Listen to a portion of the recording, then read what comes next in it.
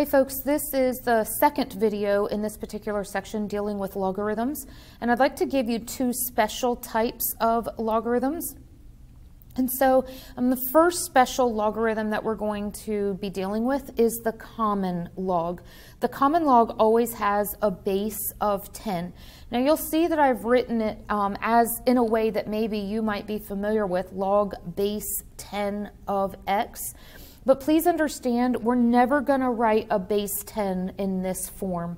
What we're going to do is we're going to write our log with no base. So the absence of a base will automatically tell us that it's a base of 10. Now the second type of logarithm that you're going to have is the natural logarithm. The natural logarithm is always going to have a base of e. And once again, what I'd like for you to see is that for right now, I've written this as log base e of x, but we're never going to, sorry about that, we're never going to write it as log base e of x. What we're going to do is we're going to write this as the natural log ln of x. I want to just point out to you what I accidentally uncovered a moment ago, and that is basically what you have happening is that your log base e is getting replaced with ln, and so ln automatically means that it's a log base e. Your embedded question for this video is going to be a bit of a challenging question, and that is to come up with some properties here. Now, I've given you a hint for every single one of these properties, but I'd like you to take some time and I'd like you to just think through what you feel like maybe these properties are.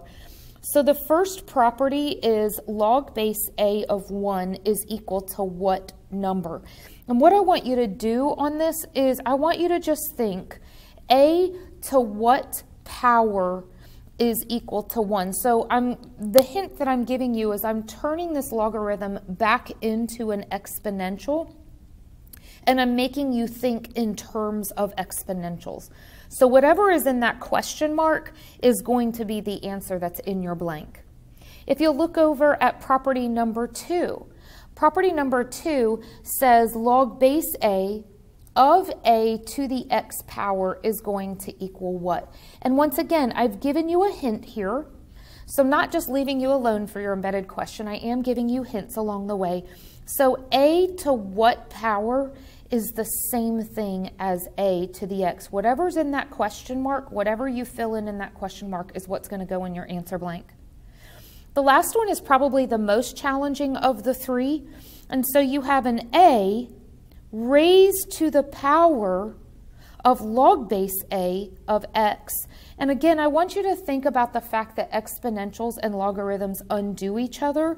So here you're just thinking about undo buttons, and you might even use property number 2 as well as a little bit of a hint. But if they are undoing each other, what do you feel like is going to be left over in your blank?